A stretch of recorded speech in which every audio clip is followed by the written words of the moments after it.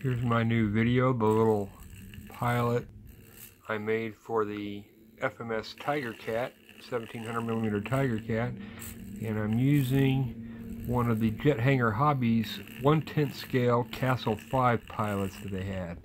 Just had a little idea of this last night, and I took him back out and I actually put a servo in him so that his head turns, and I can plug it into the rudder channel or any aux channel, and his head will turn in coordination with the rudder. So real easy to mod. It's got a little 2.5G servo that's actually inside the body there, and his head come off real easy. Beheaded him and glued in a piece of balsa wood and kind of slightly modified the servo horn, and the servo horn is just stuck down on the servo. It stays real well, and I put a drop of foam tack on it to help hold it in place since there's not a screw.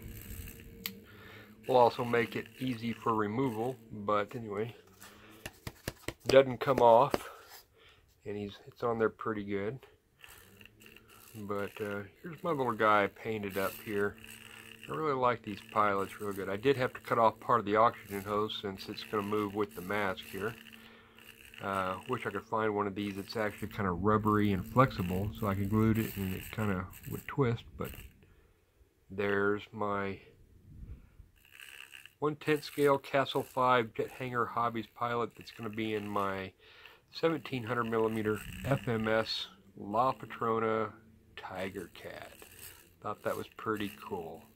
Here, I'll kind of unplug it, take him out since he's just roughly sitting in here. There's actually, I had to do a little touch-up paint, as you can see there. But anyway, just some foam in there. Mounted a little 2.5G servo from Motion RC.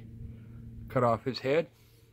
The neck there is actually a piece of balsa wood, and glued the horn to the bottom of that and stuck it down on the servo. Real easy to do. So it's actually completely hidden. You can't see it anywhere, and of course the servo lead exits outside the bottom of the hatch. Pretty cool.